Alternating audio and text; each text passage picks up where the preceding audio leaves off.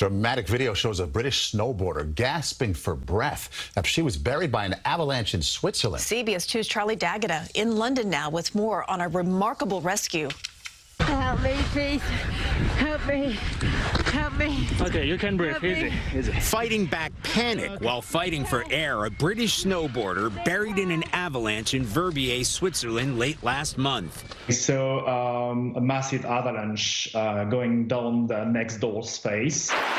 Professional snowboarder Victor Liebengut could see the disaster that was about to unfold. Unfortunately, two girls were snowboarding in the middle of that phase. They didn't saw the avalanche coming, I assume, and so the avalanche hit them from the back. He and his fellow snowboarders raced to their rescue. My friend. Okay, clear. My friend. What do you do in a situation like that? You've got professional training. You should have always with you like a beacon, a shovel, a probe, and ABS backpack, like an airbag backpack.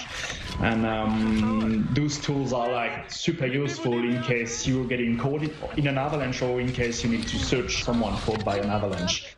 A ripcord inflates that orange airbag, which helps lift victims up from the snow, reducing the risk of being buried and suffocating. Thank you. All right, you good? Thank you. Yeah, it's all right. How important was it for these two young women to have those tools on them? I would say that without those tools, the two women will not be there today. They've already saved two people's lives. Now they're hoping the message they're trying to spread may save many more. Thank you so much. Charlie D'Agata, CBS News, London.